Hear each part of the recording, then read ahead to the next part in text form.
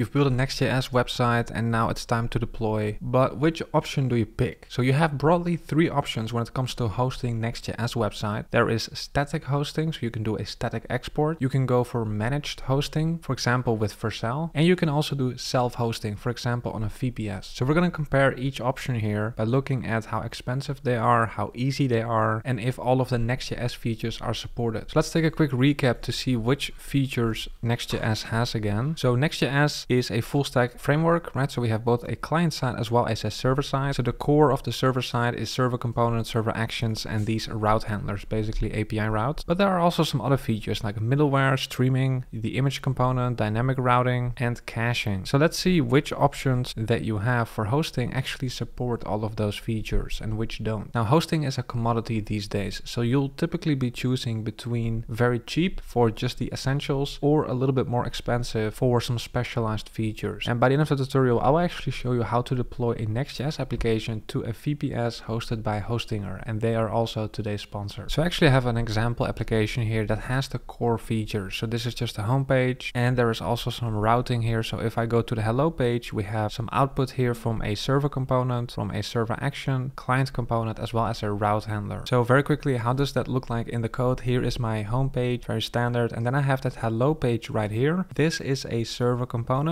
right? I have async here, so I say hello page, this is a server component, and it's actually getting a result from a server action, right? So I'm invoking a server action here, it's just returning a string here, that's what we output here. Then I also have this client component, right? Client component, and this is actually making a fetch call to a route handler, and it will get a result, and that's what it will just output right here, right? So I have that route handler right here, route.ts. So these are like the core features of a modern full stack Next.js application. Not important to understand how everything is structured here. We're just going to use this as an example to see which features are supported by which option. Now, before you push your app to any of these options, what I like to do is actually just run a local build. So here in package.json, typically for development, we run npm run dev. But if you want to create an optimized version for production, you can run npm run build. If you run this locally, you can already fix some issues before you even deploy it. So it will actually check the types and linting, and it will give you some useful information here about your pages as well. So I have this /hello page. You can see it's a static page, meaning it can just be cached on a CDN. It's just an HTML file. So whenever there's a request, it can just be served from a CDN. If it was a dynamic page, whenever there's a request, it would have to be computed on the server side. So typically, if it's possible, we actually want it to be statically rendered. So I can double check if that is indeed happening correctly also for the home page. So I like what I see here, and now I can choose one of these options and actually push my app. So let's say we want to do static hosting. So we can do a so-called static export. And the only thing we have to do for that is just go to your next config and specify output to be export. So if I have this and now I run npm run build again, so now what I actually get is actually this out folder, because with a static export you just get a bunch of static assets, HTML files, CSS files, and some JavaScript files. So here I have my index.html, this is the home page, and here I have that hello page, right? So I can host this wherever you can host static assets, like S3 for example. I can put a CDN in front of that, and it's just like hosting any static asset. And with this option you will not have a server running in the background, so you lose those server-side features. So you can see here, these are all the features that are not supported when you go down this route. So this option is very cheap because you just host some static assets. There's no dynamic compute on some server. It's pretty easy, right? It's just hosting some static assets, but a lot of those server-side features simply won't work. So all of those features that we just saw, they will not work with a static export. So you will not have a server in the background. So everything will be running client-side. So it's basically like a React Feed app or Create React app. So static hosting is maybe an option if you have, let's say, portfolio website, a simple website that doesn't need server-side compute, basically only displays information. There are no back-end features necessary. So typically we do want to have a server-side so that we can keep those server-side features. So in practice, most people actually do end up with either of these two. Now Next.js is actually just a Node.js application. So wherever you can run Node.js is also where you can run Next.js. Let's take a look at managed hosting. So another word for them is actually platform as a service. So the popular ones are Vercel or Netlify. They integrate with your GitHub. So whenever whenever you push to GitHub, they will automatically run that npm run build script on their server, and they do certain caching to speed up the build. Now Next.js as a framework is actually backed by Vercel, so they have full support for everything, and then they as a platform provide some additional features, and they charge money for that, right? So their business model is about providing additional features, and in return there is a price tag. So for example, Vercel does not allow you to host commercial projects on their hobby plan. So the minimum for a commercial plan is actually the pro plan, and it can actually get quite pricey, especially as you start to scale. And in return for that, you get certain features like preview deployment, you get a CI/CD pipeline essentially out of the box, and they also have a so-called edge network. So you've probably heard of CDN. So if I have a simple HTML file like from a static export, I can put that on a CDN. So my HTML file is just distributed to multiple servers around the world, and so that file can be served very closely to the user, so it's very fast. Now CDN is typically for static assets like HTML or CSS or a JavaScript file. But what if you have some dynamic compute, like for all of these server-side features that we have with Next.js? Well, that's basically the edge network, right? So edge computing. It's basically a CDN, but for dynamic compute. That's what you get out of the box with Vercel as well. So these managed hosts are typically not cheap, but they are easy, and they do typically support all features. Now there is one thing that you need to know, which is that Vercel and Netlify, they are so-called serverless. So they don't have a what's called a long-running server waiting in the background. So what Vercel does behind the scenes is actually just spin up a bunch of AWS Lambda functions, right? So it's a serverless platform, and they have certain downsides. So sometimes you'll have what's called cold start. Things like WebSockets may not work easily out of the box. You may run into timeouts if you have tasks that take a long time. Also, you don't have a persistent file system. So if you're using SQLite, for example, which is actually just a file part of your file system, that may also not work out of the box on a serverless platform. But generally speaking, the typical features are supported, and there are some other specialized features that you get access to, and in return for that there is a price tag. And typically it is very easy to use. So typically this option is best if you are a beginner, or you have a lot of beginners on your team, or you need access to a certain specialized feature. So with this option you're really paying for a smooth developer experience. Now I should also mention the buzzwords that you'll typically hear about are like SSG, SSR, and typically also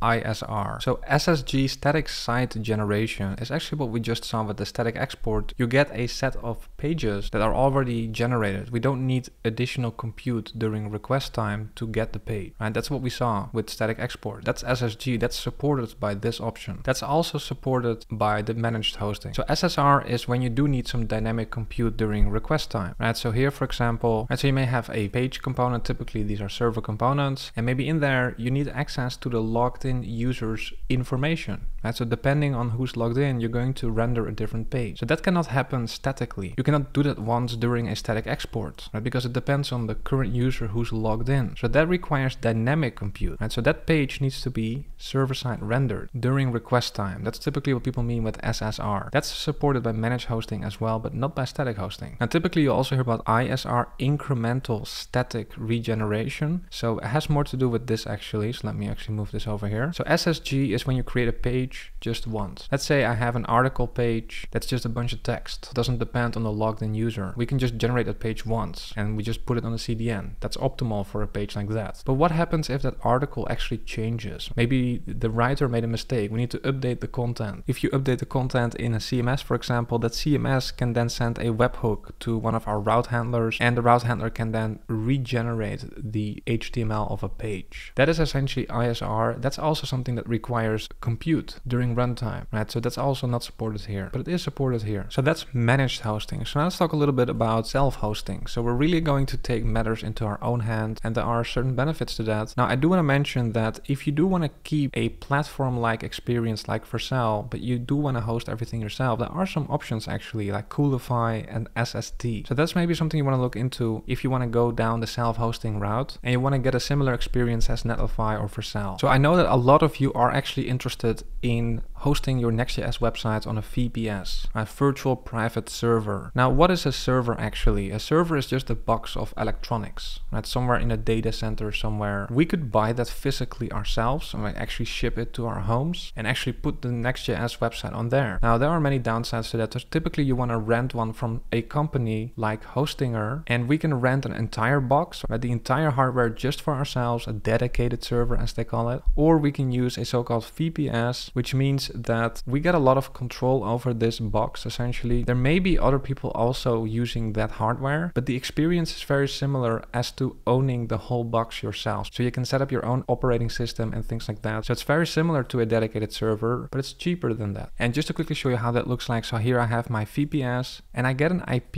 here, and don't worry, it looks complicated here. I can then open up a terminal. This is a terminal window, is the exact same as the terminal window in here, but just outside. And then here I can do SSH to log in there and set everything up. I'll show you how that works in a second. Let's actually finish the table here first. So typically a VPS with Hostinger can be pretty cheap. It depends on the specs of the server that you want to rent, but typically you don't get expensive features out of the box. You get a more bare bones setup, and as a result of that, it's cheaper. Now, is it easy? And I put a question mark here because it really depends on the experience level of the developer. For an experienced developer, it shouldn't be too hard to set up a VPS for hosting a Next.js website. But for a beginner, it may still be a bit tricky. Are all Next.js features supported? And actually, yeah, because we will actually have a so-called long-running server in the background. It's just going to be some server that will always run. It's not serverless, it's a so-called long-running. So with this one, actually, you will not run into issues of cold start. You can use WebSocket. You can have tasks that take longer than 5 minutes. So there are some benefits of having a long-running server. Generally, all of these features should work perfectly fine. And it's also true for these buzzwords. And so these also work when you use a VPS. So this option is mostly interesting for experienced developers. Now, how would you prepare your Next.js website for that? So here in the docs, they do mention self-hosting here with a couple of options. So actually static export is technically what we looked at here, is actually also self-hosting. You just don't have a server running in the backend. So if you just want to run it as a Node.js server, you can actually just, well, copy over all of your files onto a VPS, let's say, and then you can just run the build. And then you can run npm run start to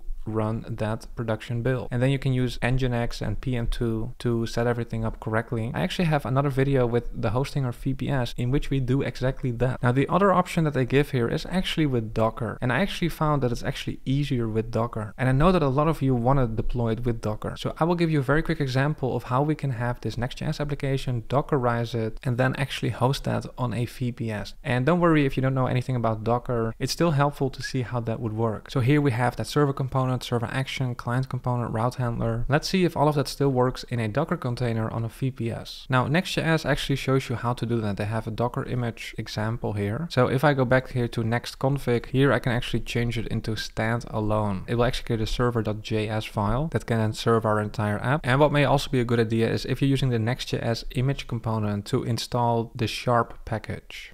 I have the Docker desktop application here on my computer. When you Dockerize something, you essentially create a Docker image, as it's called. To do that, I can just create a Docker file, no extension. And Next.js will actually tell you what that Docker file contains. So here they actually have a Docker file. I'm actually just going to copy that and paste that here in the Docker file. I will also create a Docker ignore file. This is similar to a .git ignore. Now I can create a Docker image out of our application. So I can say Docker build from the Docker file in this directory. Now that Docker image that we'll get, we need to put that on our VPS. And you cannot just push it directly to the VPS. Instead, we're going to push it to a container registry first. So Docker Hub is a container registry, but we actually also have one on GitHub. Under packages, here we can push our Docker image. And this is also where you would push your npm packages. Now for the tag or name, I need to make it a specific name to properly push it to that container registry. So that container registry is actually called GitHub container registry.io. And then my username on GitHub, ByteGrad, and then a more casual name, example, Next.js app, and then I give it some version tag latest. Now I'm on Mac and my VPS will be running on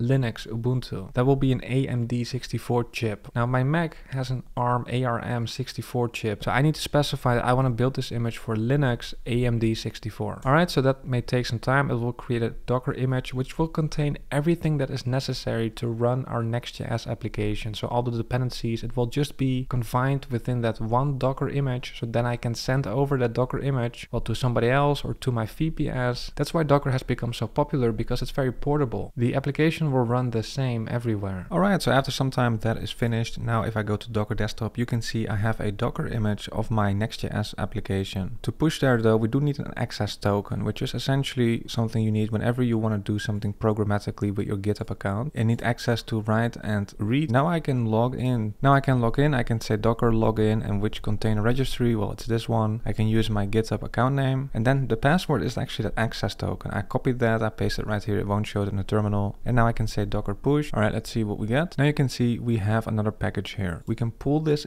Docker image onto the VPS. So here in Hostinger's dashboard, I can get the IP address and I need to SSH into this. All right, I typed the password, you won't see it, but now you can see I'm logged into the VPS. So I just ran clear, and actually the first thing we want to do is probably just update the Ubuntu packages. So we get the latest version of the Ubuntu packages. And then we can install Docker. I will use docker.io. All right, so after that, we should see something. Now in the world of Docker, there's an easy way to check if everything went all right, which is just to try running a Docker image called Hello World, which is hosted by Docker Hub. So locally it's not installed, so it's going to automatically find that one from Docker Hub. You can see this image confirms that the installation is successful. We need to make sure that we can log in because it's private. So then we say ByteGrad, and then we need the access token again. I will just paste that right there. I'm logged in. Now I can actually just try running it. It will automatically pull it from that container registry. Can't find it locally, but it will automatically try to pull it from the container registry. All right, so after some time you can see the familiar Next.js logging. And so here we should now be able to use the IP address of that VPS. Now remember, it's port 3000. So let's see what we get if we go there. And now we can see our Next.js application running on that Hostinger's VPS. Let's actually go to that hello route so we can see if all the features are still working. And you can see all of the core Next.js features, server component, server action, client component, route handler, all of that is still working here. We can set up DNS so we have a nice clean domain name. We can configure SSL, right, and add other features as well. A lot of that can be done here within Hostinger. So you can see self-hosting on a VPS is a very realistic option. I would say it's mostly interesting for experienced developers that are not willing to pay the premium for managed hosting. So make sure you check out Hostinger for their VPS offering in that case. So if you go to hostinger.com/ByteGrad, they've even given us a discount code. So here they show you the options you have. This should be more than enough for multiple Next.js apps, even if you're including the database with them with, for example, SQLite. Now it gets even more attractive because if we scroll down here, you will also be able to add my coupon code. So if you go here and you type ByteGrad, you can apply that and you get an even more attractive price. So when you buy a VPS, you'll go through an onboarding process. Let me quickly show you how that works. You can just start here and you can pick a location for the VPS. So it's actually a Lithuanian company, so maybe that's why they put it at the top. But what I usually do is just pick the United States. I'm actually going to go with this one. So I'm going to go with Cloud Panel here and Ubuntu. So I'm going to click continue here. I'm not going to install anything in addition right now. So I just typed in my panel password. All right, so then here we need to set up a password so that we can SSH into our VPS. Right, so that's how you will access your VPS. Okay, so I just added a password. I'm going to continue here and we get a nice overview, and now we're going to finish the setup. All right, so then we have our VPS information right here, and they will also give you this IP address, which we will use to connect to our VPS, as well as when we go to the browser to visit our application. I want to thank Hostinger for sponsoring this video, and I want to thank you for watching this video. I'll see you in the next one. Bye.